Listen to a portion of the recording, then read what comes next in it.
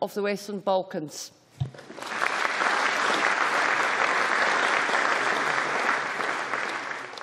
We now move to First Minister's questions. Question number 1, Johann Lamont. Thank you very much, Presiding Officer. To ask the First Minister what engagements he has planned for the rest of the day. First Minister. Engagements to take forward the Government's programme for Scotland. Johann Lamont. Thank you.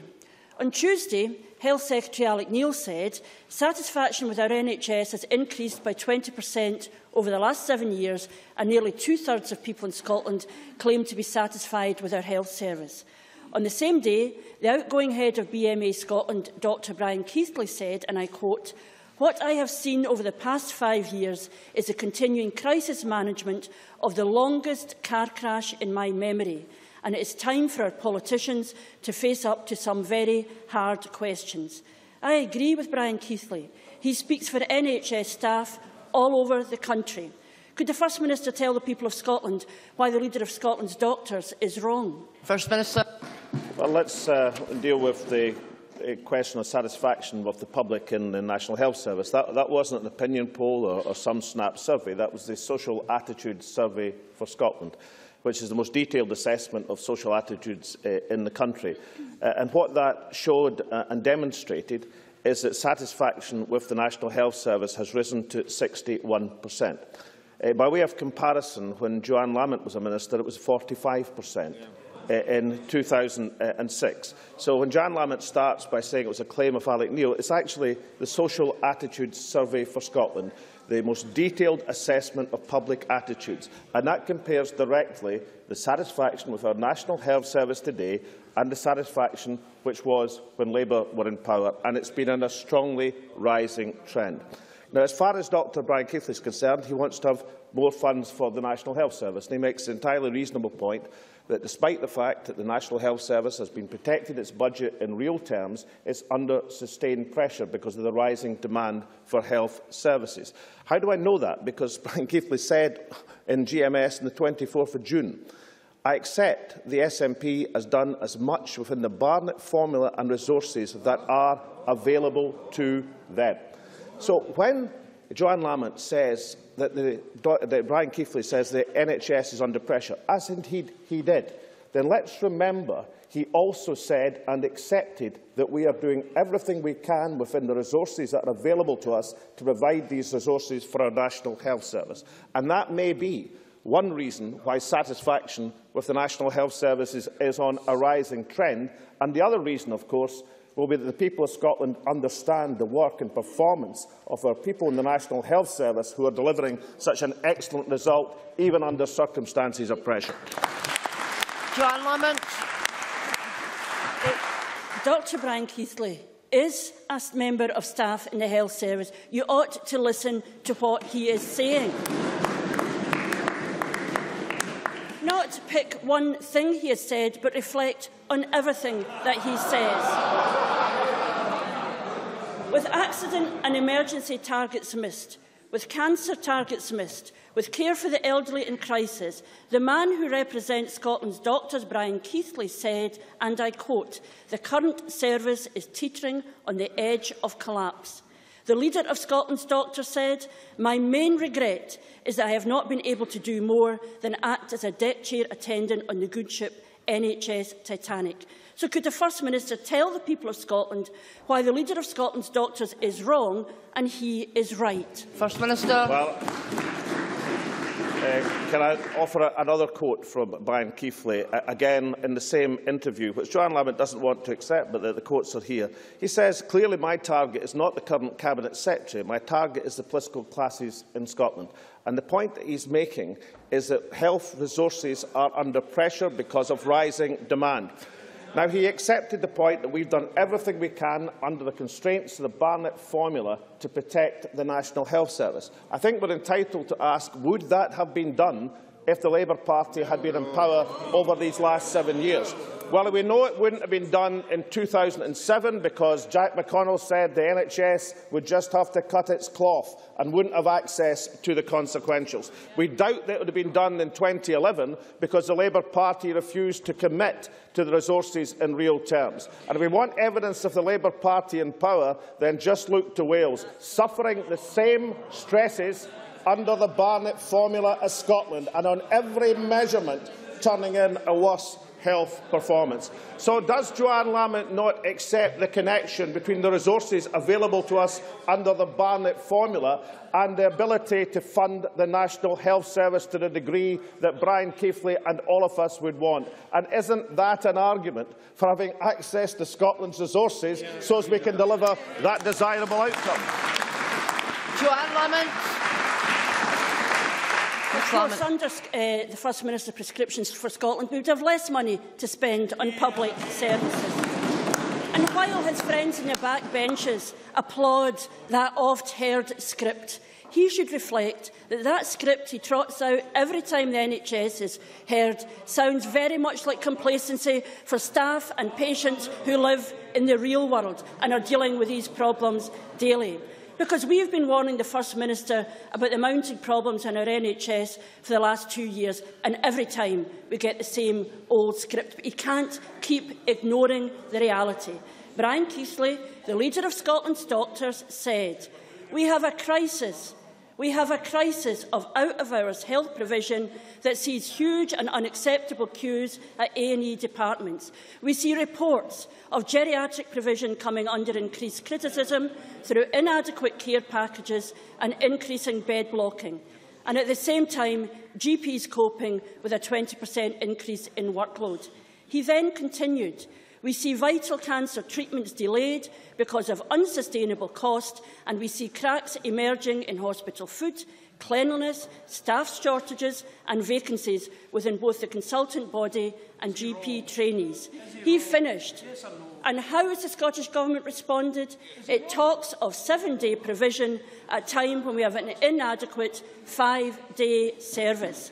First Minister, those are the problems that our NH staff are facing every day. So can I ask him, what is the First Minister's plan for the NHS? First Minister. Well, our plan is to continue to fund the NHS in Scotland to the maximum degree, something that the Labour Party, neither in Scotland or Wales, would commit it to. Our plan is to have access to the resources of Scotland so that we can move beyond austerity and have a proper, responsible, reasonable increase in public spending, as John Swinney outlined. We know that Brian Keighley accepts that we are doing everything we can within the Barnett formula. That is a reason to break free of the Barnett formula and have access to the resources of Scotland. But I don't accept Johann Lamont's prescription about the accident and emergency and the cancer waiting list. Now, let me say, we are acting to improve performance in the accident and emergency. We are acting, as Alex Neil announced this week, to improve meeting our cancer targets. We are particularly concerned that we have moved below the 62-day target. But the Labour Party never once achieved that target. Not once in office did the Labour Party achieve the 62-day cancer target. Yes, we believe that 93% of people being seen within 4 hours in accident emergency isn't good enough. But the Labour Party in power when Johann Lamont was a minister proclaimed that 87% was an excellent performance. So given, as the Social Attitude Survey demonstrates, that public satisfaction with the National Health Service is rising, given that we committed, which Labour wouldn't do, to protect the National Health Service budget in real terms, and given that our performance, under pressure though the NHS undoubtedly is better than when the Labour Party were in power, what possible credibility has a minister in the last government complaining about the situation when public finances are under pressure, when they couldn't run Scotland when public finances were plentiful? Johann Lamont. The problem for the First Minister is the First Minister wants to make this a cheap political debate between himself and myself. And I'll deal with that. That's not a problem. Order. That's not a problem. That's not a problem. Settle down. Order. Miss Graeme. Miss Graeme. That's not a problem. We can do that. We can do that, but we let the people of Scotland down every time we settle for that. every time on the big issues, when we settle for that, or saying that the only solution is independent, when not I raise these questions, but the head of the BMA raise it, nurses raise it, patients raise it, people out there in our constituencies who every day are being let down by a government not interested in NHS, not interested in anything, but the obsession that took them into politics in the first place. So every time, on behalf of the people of Scotland, when I have asked the First Minister about blanket shortages, unacceptable waiting times in A&E, a lack of access to cancer drugs, cancer waiting times, elderly people left in trolleys for hours, older people getting 15-minute care visits, doctor shortages, anything about the NHS, and we've seen it again today. The First Minister has told me people are happy with our health service. It's getting privatised in England, and it would be worse if we were Welsh. Inadequate answers to serious questions. The First Minister has told us. The First Minister has told us. If First Minister has told us this is a really serious issue for people of Scotland, and it deserves better than that. The First Minister has told us he's a plan A, B, C, D, E and F for a currency in an independent Scotland. Does he not realise that what Scotland wants, what our hard-working doctors and nurses are demanding from him, is any kind of plan for the NHS today? First Minister. I see that Johann Lamont doesn't think it's important that the NHS in Scotland is being kept in public hands and not subjected to the disintegration. Very interesting. You see, Dr Keighley, in his speech to BMA Scotland this week, didn't say that. What he said is, quote, "What is totally clear is that the National Health Service we have in Scotland is fundamentally different from that in England in terms of philosophy and organisation. North of the border, we have been spared the spectacle of a huge organisation being thrown in the air with the only speculation as a guide to where the pieces might land. We have avoided wholesale reorganisation, the NHS manager games of musical chairs and the worst successes of the use of the NHS as a party political football, and for that we must be thankful." So if Brian Keighley thinks that's important, given that Johann Lamont cited him, why don't the Labour Party think it's important?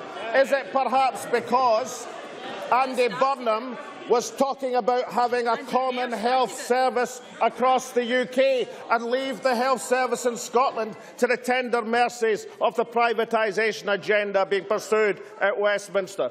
Now, Johann Lamont doesn't want to talk about what the public think about the National Health Service, because the increase in National Health Service performance in terms of accident, emergency and in cancer care is reflected in the 21% increase in public satisfaction.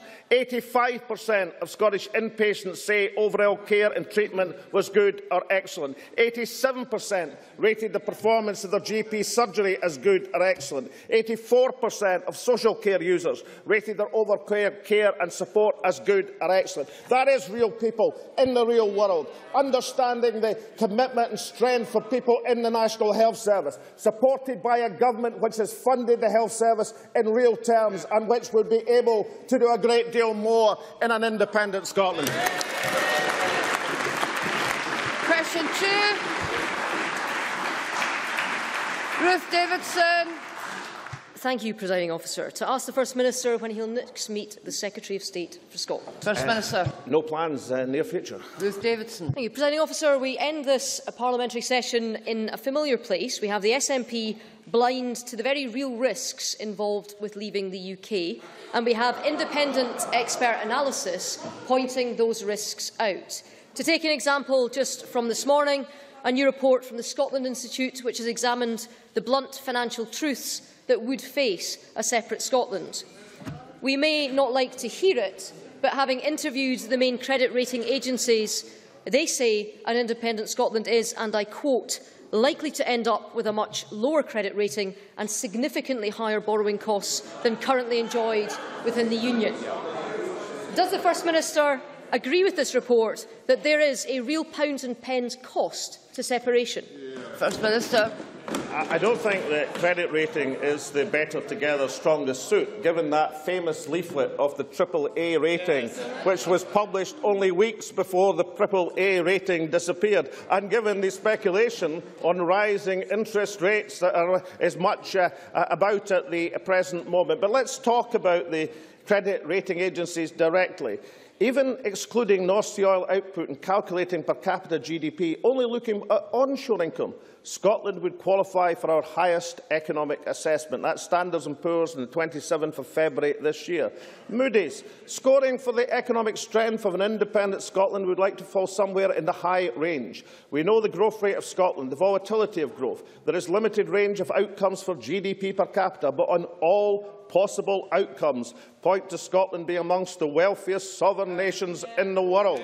Page 15 of the Moody's report. So even if people in the ratings agencies, not known for their sunny optimism about the prospects of any country, if they say this about Scotland and point out that Scotland is one of the wealthiest countries in the world, cannot the Scottish Conservatives, in any of their manifestations, realise the potential of this economy and have confidence in our ability to marshal these natural resources, combine them with the talents of people, and live up to the excellence of the assessments, even from the credit ratings? Ruth Davidson. As the First Minister well knows, Standard & Poor's didn't give an independent Scotland its highest credit rating. An economic assessment is only one of the measures it uses for it, and it's misrepresenting their views to say so. But it sounds to me that the First Minister thinks that the Scotland Institute from that answer is wrong, which means that they join a long list. Just since January, he has stood up here and told us that the former Director General of the Legal Service of the EU Council is wrong, that the Governor of the Bank of England is wrong, that the First Minister of Wales, the Chancellor of the Exchequer, the Shadow Chancellor, the Institute of Directors, the Confederation of British Industry is wrong, that the Barclays Chief Executive is wrong, that the Chief Executive of Standard Life, that the Chief Executive of the Royal Bank of Scotland, that the Chief Executive of BP, of Asda, are wrong. He stood up here and said that the Scottish Government own oil figures were wrong, that the Office of Budget Responsibility was wrong. He said that Keith Cochrane, the Chief Executive of the Weir Group, was wrong, that Scottish Financial Enterprise was wrong, that Scottish Engineering was wrong. He said that the IFS, the Centre for Public Policy and the Regions, that Citigroup were wrong. And finally, he said that the much-celebrated Professor Hughes Hallett, the government's own economic adviser, was wrong, wrong, wrong. So, First Minister, how does it feel to be so misunderstood? First Minister. Can I correct, in fairness to the independent Governor of the Bank of England, I have never said any such thing. Indeed, I have defended his speech, as indeed Mark Carney had to correct Tory MPs in the House of Commons who were similarly trying to misrepresent him, as Ruth Davidson has. Can I also say, I'm not quite certain, is the CBI in or out the Better Together campaign at the present moment? But does she must? Well, maybe the Labour Party, with its strong connections historically. Can update us on the latest information? But I do accept that I have a question mark about the OBR. I mean, see, right from the start, I believe that the Tories have used the OBR not just as part of government, but as part of the Conservative Party. I'm quoting directly from Alistair Darling in the Financial Times of the 9th of July 2010. Now, can I just put it to Ruth Davidson, if the leader of the Better Together campaign, until Murdo Fraser takes over, if the leader of the Better Together campaign believes that the OBR is an instrument of the Conservative Party, then am I not entitled to question when it gets all its forecasts wrong? And fundamentally, can the Conservative Party not realise some of the analysis of Federal Fraser? The analysis is that because you lack confidence in the people of Scotland and the economy of Scotland, the people of Scotland lack confidence in the Conservative Party. And as long as you continue to pursue this doom-laden nonsense, then you'll stay rock bottom of the Scottish opinion poll.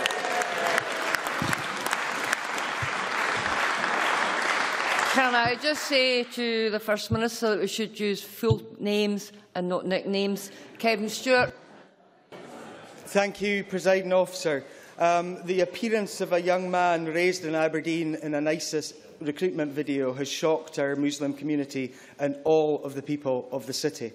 Does the First Minister agree with me that the actions of one individual should not reflect on an entire community?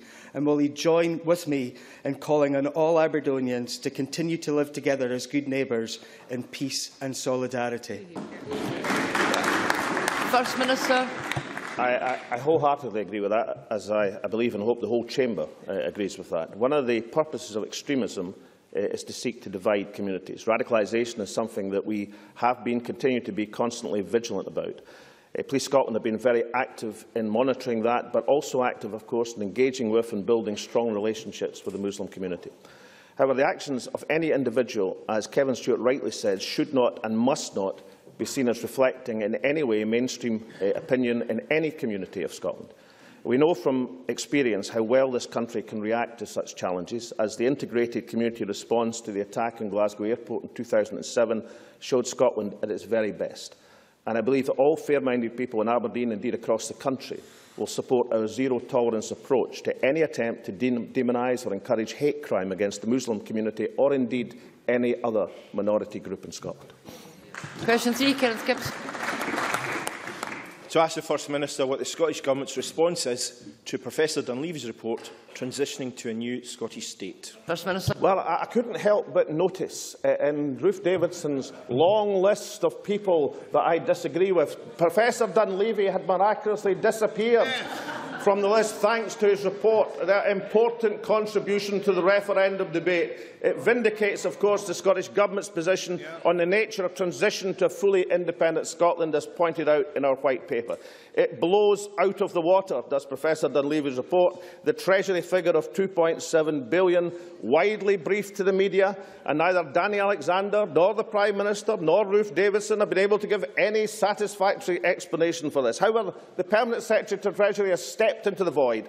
He has described it, Sir Nicholas Macpherson, as a misbriefing of key data. I think it's about time we found out exactly how this misbriefing was allowed to happen. Kenneth Gibson. I thank the First Minister for his reply. On page 3 of his report, Professor Dunleavy indicates that the main uncertainties surrounding set-up and transition costs following yes vote, and I quote, arise from the London Government's apparent reluctance to do any planning for or to make clear to Scottish voters how transition to independence would be handled at their end. Does the First Minister agree that the UK Government should immediately desist from issuing misleading figures and misinformation, some of which Professor Dunleavy described as bizarrely inaccurate and spectacularly wrong, and that the Prime Minister should come to Scotland and openly debate these issues? First Minister. Well,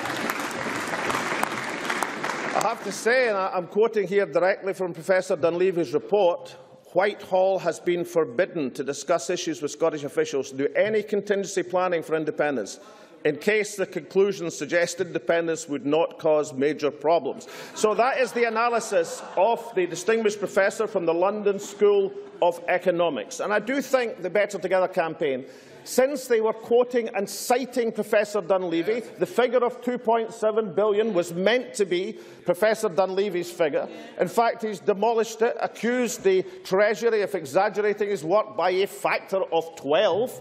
I think that was very generous of Professor Dunleavy. Usually their exaggerations are even greater than that. Demolished their analysis, published his report. At what stage will any of the Unionist Party leaders or any person in the Better Together campaign have the decency to accept and admit the misbriefing of Professor Dunleavy's work? Perhaps Murdo Fraser, when he addresses his speech tonight, will address that very point. We wait with bated breath. Liam MacArthur. Thank you, President Officer. Professor Dunleavy estimates the cost at £200 million if, amongst other things, command and control of defence forces is shared with the UK until 2020. Can the First Minister confirm if that is now Scottish Government policy? First Minister. Firstly, that is not what Professor Dunleavy argued, and secondly, the member will find a full exposition of the defence costs and budget over the period in Chapter 6 of the White Paper.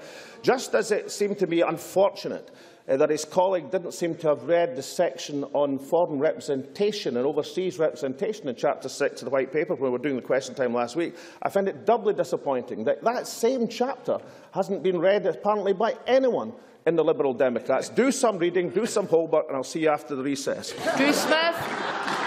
Thank you, Presiding Officer. I wonder what the First Minister's response is to Professor Dunleavy's colleague Ian McLean, who does put the set-up costs at £1.5 to £2 billion, and he may want to go back and check Professor Dunleavy's blog this morning. Does the First Minister not understand that the failure of his government to produce robust and comprehensive information about the cost estimates leaves the people of Scotland with the impression that the SNP would support independence regardless of the cost? First Minister. I think if the Labour Party had truly wanted to pursue this issue in the sticky wicket in which they're now batting, would have heard something about it from Johann Lamont earlier on today. But I don't actually have to respond to Professor Ian McLean. Incidentally, someone who believes in the scrapping of the Barnett formula, and I will be interested to know how that is shared across the Better Together parties. I don't have to respond because Professor Dunleavy has already done it and looked at Ian McLean's work and suggested why Ian McLean has been led astray. Now, given the obvious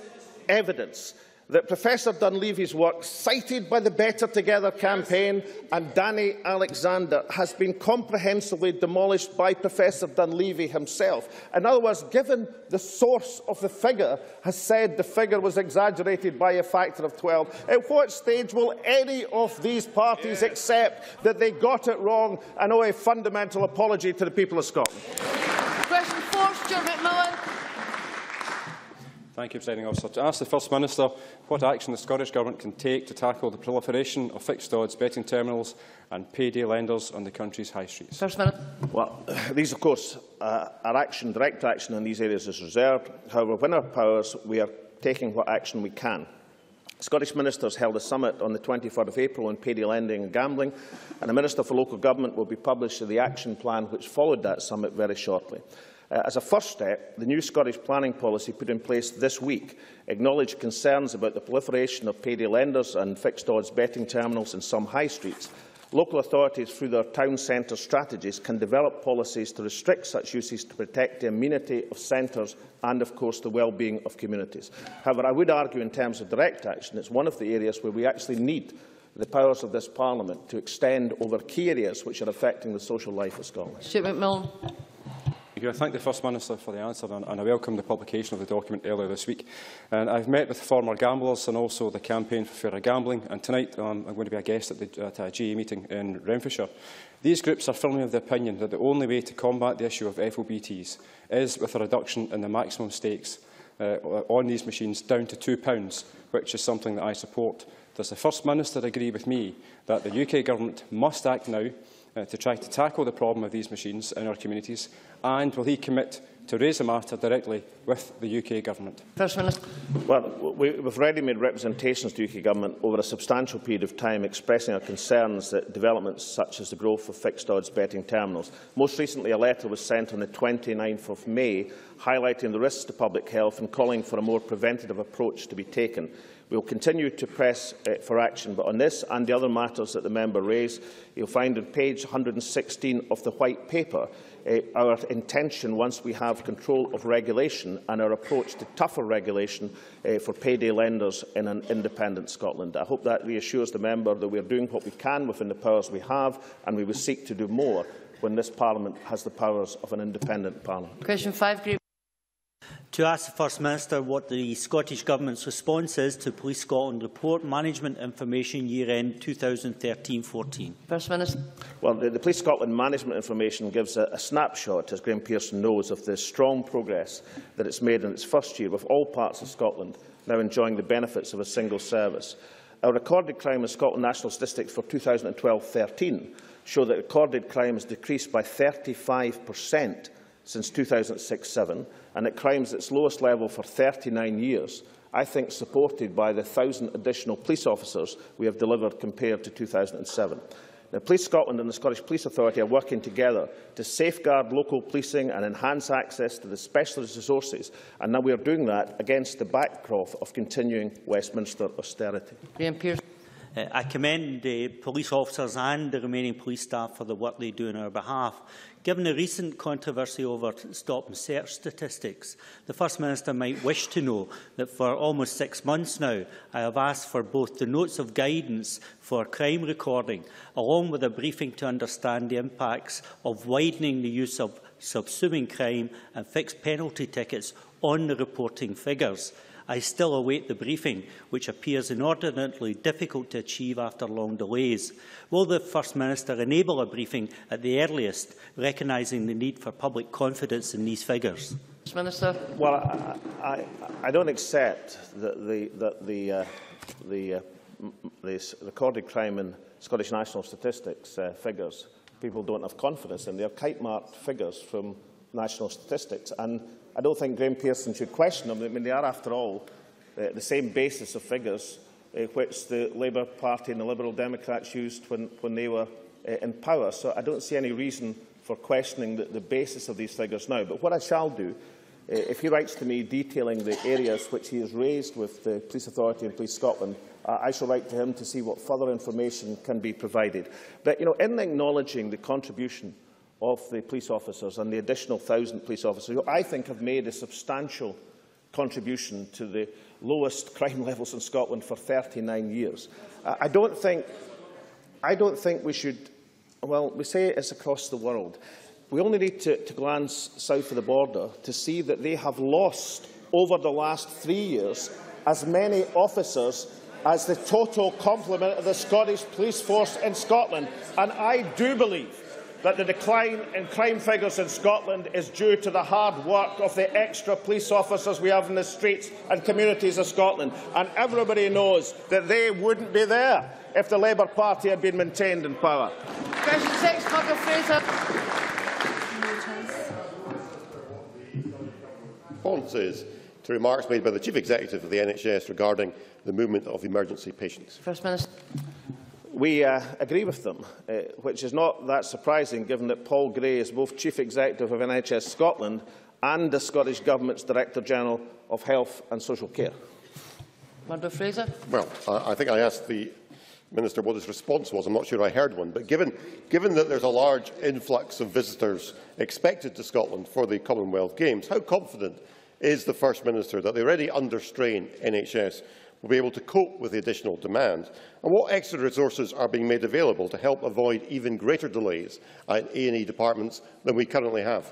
First Minister. Well, I've already pointed out that we're working to improve the 93% figure in accident and emergency, but I've also pointed out that it's rather greater than the 87% figure which was hailed as a success in 2006. The planning for the Commonwealth Games is very much part of the Commonwealth Games structure. We are absolutely confident that we can cope with any contingency in terms of the performance of the National Health Service in Scotland, as indeed I know Murdo Fraser will wish to acknowledge in terms of response to the Clúfa tragedy. The National Health Service responded exceptionally well, and that is part of the planning for the Commonwealth Games.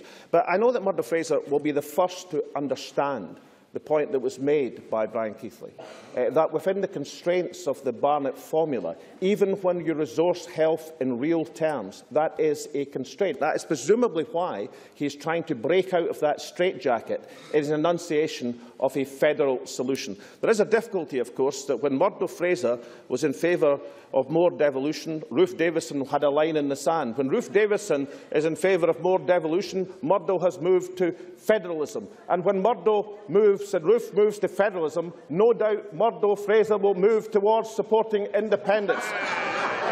But I'm confident that the independence campaign will survive that endorsement and go to victory on September the 18th. That ends First Minister's questions. We now move to members' business. Members who leave the chamber should do so quickly and quietly.